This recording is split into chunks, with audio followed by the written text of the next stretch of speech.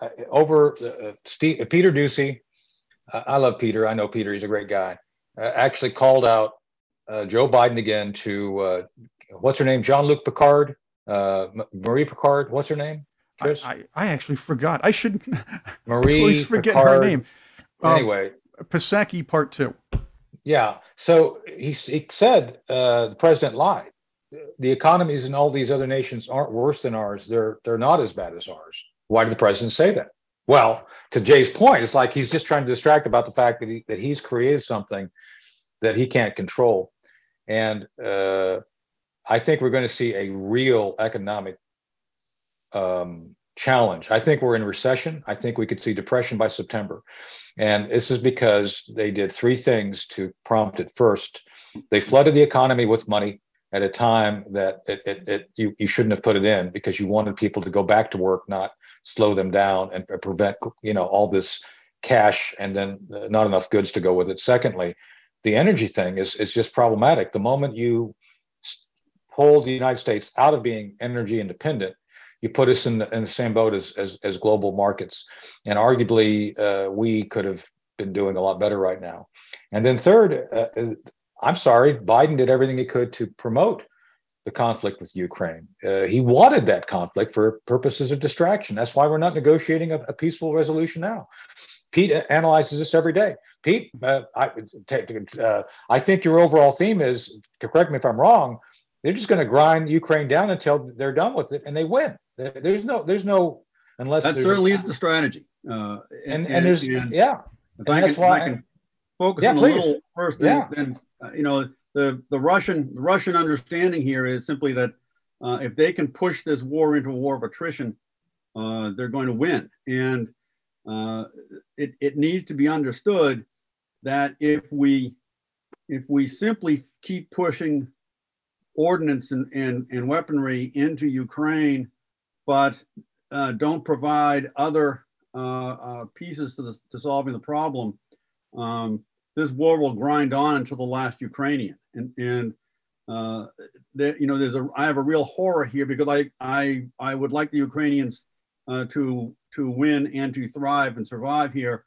And what I see is a distinct possibility. We don't know how, one of the issues being we never know how a war ends beforehand. But there is a distinct possibility, a growing possibility, that Ukraine will be left a destroyed ruin by the time this war is over. And that is a horrible, horrible thing to contemplate if you take a real hard look at what a war looks like when it turns into this kind of slaughter. But if you press outward on that, when you look at things like the disruption in the global food supply chain, the disruption in the global energy supply chain, and the disruption in all the associated ancillary industries, we have a growing, if you will, avalanche of problems. One of the simple things here that is a deliberately manufactured problem, because the Democrats wanted to push the green agenda, was the changing of the rules and regulations concerning the ability of businesses to invest in oil production, oil transportation, oil refinery, et cetera, et cetera, et cetera.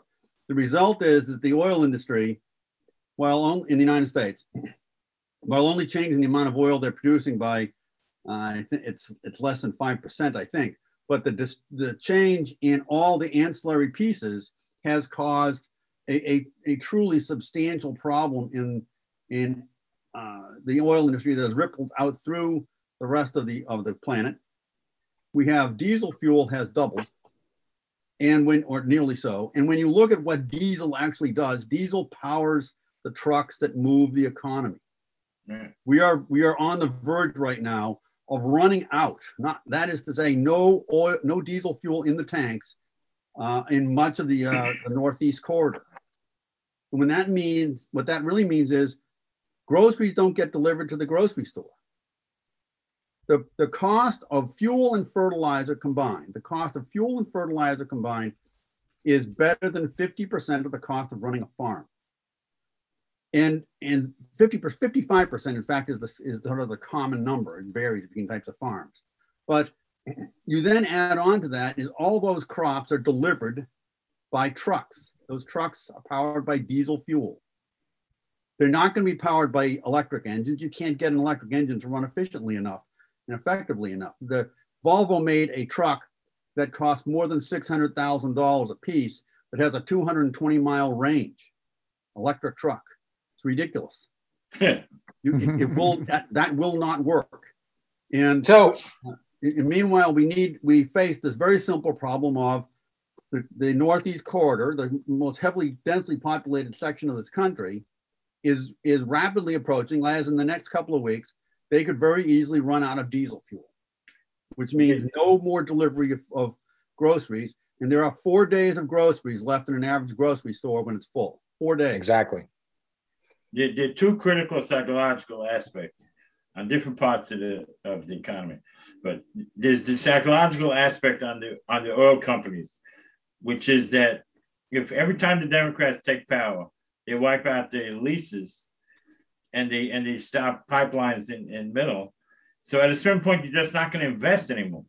So then even if Republicans take the power back and they say, here, we're opening all the leases, they're going, for what purpose? So that 4 years from now, the next Democrat will shut me down. It doesn't make sense. So that's on the high point of the psychology of the big players. And then on the low point is basically if the food doesn't get to the markets, that's going to get the man in the street very upset. And in America, they don't make revolutions, but the economy, if the people in the street are not feeling that they can go to the store and buy the products, we can't predict exactly, but it's going to be very, very bad for everyone. I would ask anybody who lives in the Northeast corridor to remember the last time they drove the New Jersey Turnpike. Oh, yes. Okay, I can tell you that. It's not fun. And you drive along the New Jersey Turnpike, though, starting at about 100 miles out from New York City, you start seeing very large warehouse buildings on either side of the road. Huge warehouses. Those warehouses feed New York City. They feed metropolitan New York.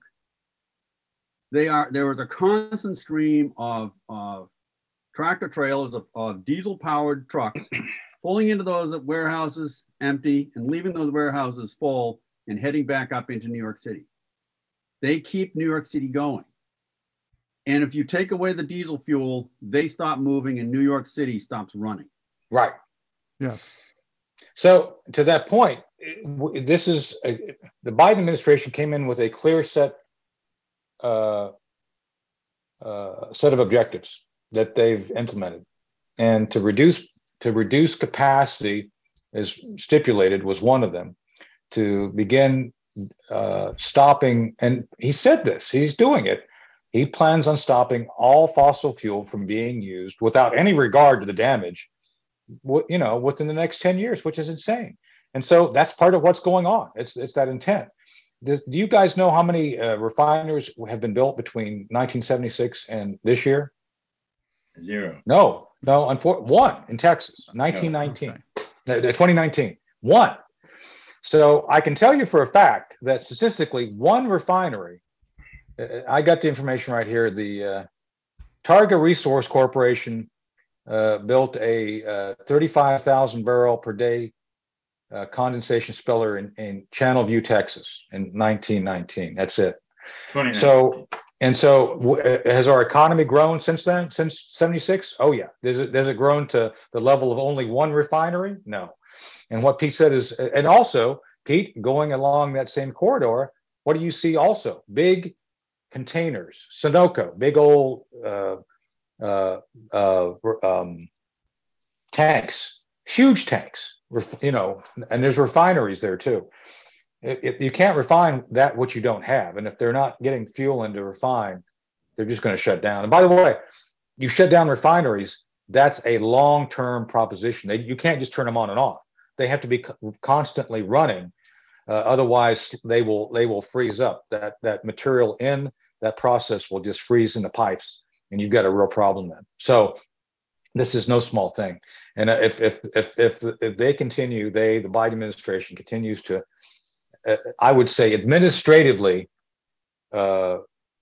damage the energy production industry, you're going to see a hard failure of economics. I mean, to the point, distribution, logistics by September. So, and to just jump on that again, is the reason why there have been so few refineries built in the last 60 years is because of deliberate efforts during Democratic administrations, deliberate efforts by the Department of Justice to target the refinery owners over a whole host of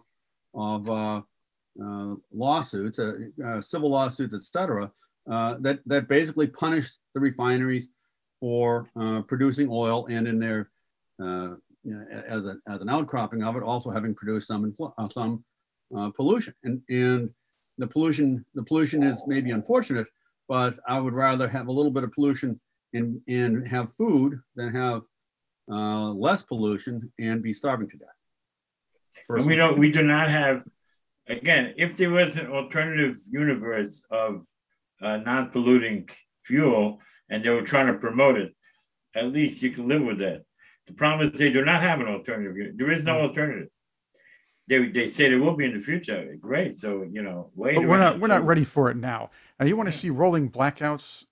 Try this ambitious idea that the Biden administration has put forth, saying we shouldn't be selling gas cars by the time 2035 rolls around. I don't think our national grid not only will be able to handle it in 2 or 3 years if they're trying to force more people to buy electric cars, but let's put it this way. What's traffic going to be like? Have you ever, again, Pete, you brought up for different reasons, you brought up the New Jersey Turnpike, but have you seen gas lines on some of the busy days? Sometimes you're waiting out to here. You got to wait for your gas to get pumped, and it'll take a few minutes. It takes a long time to charge an electric car until it's perfected where the charges are a lot quicker and could take you a lot farther. Aside from maybe 7 or 8 bubble cities where it might be feasible to drive electric cars, you can't do that. Commuters can't keep doing this, driving 100 to 120 miles a day. People who drive for a living, haulers, or people who have pickup trucks, and they have to get from one job to another, probably 100 to 120 miles apart sometimes as well, in the middle of America, aren't going to be able to handle doing their jobs anymore. Costs are going to go up. The grid's not going to be able to handle all this pressure from electric vehicles, and we don't have the infrastructure or the ability to fix the infrastructure in the next 10, 15 years to even handle all that. So what they're going to do effectively is cripple the nation. Yes, we're going to have to go somewhere else. Right. It's important too to add in is that the physics simply isn't there. Right. You're at the mercy of the government at that time too. Right, but you're never going to make a battery that weighs the same as the battery right now in a Tesla, but can move the car 600 miles. No, that's not going to happen. You can't do that. The physics is fairly clear on that. The idea too of an electric truck, those electric semis that have the 200 and whatever it is, 30, 40 mile range, takes 70 minutes to get an 80% charge. 70 minutes that the guy is sitting on the side of the road charging, assuming he has a charge station. Which is ridiculous. It does not add up, and it cannot add up. Deepwood's Creations adds, what about school buses? That's another one. Well, I am, as someone who has an actual degree in environmental studies, I'm not against the idea of finding and developing new forms of energy which are cleaner and more reliable. But as Pete said, the physics and the reliability just aren't there. I'm a proponent of actually developing these things using DoD dollars. And the reason is a DoD has the need to maintain military operations in an austere environment where power is lost and fuel may not be available. So the idea is to have something is better than nothing, always, right? So the idea would be is if you do have, and I'm not against having green vehicles in the military. I'm a green, it's just, you cannot rely on that as your lead. I think that you should have a small percentage of things which are available to be resilient. And I've been also saying you should bring back analog technology from World War II because that's not dependent on any electronic brain. It doesn't require microchips. It just does stuff. So this is what I propose: a balanced, effective strategy. Imagine that we should actually examine what would work regarding the spectrum of hazards, some man-made, some natural, to create a policy which addresses all of this. Thank you for watching this clip of Thought to Action Live, presented by the Herb London Center for Policy Research. Don't forget to subscribe to our channel and hit the big red bell for updates so you know when we're putting anything out. Also, check out our Teespring store and our website, londoncenter.org. The Teespring store has all sorts of pretty cool stuff we put out there. We have new t-shirt designs coming out soon and much more. The link is in our description. You can watch our full live stream on our Patreon channel, patreon.com/thoughttoaction. That's patreon.com/thoughttoaction. Once again, that link is also in the description. Also, as a member of our Patreon page, you can see sneak previews of our programs, watch them before anybody else. Exclusive content will be available, and you'll have access to our full Ask Us Anything sessions where we answer your questions.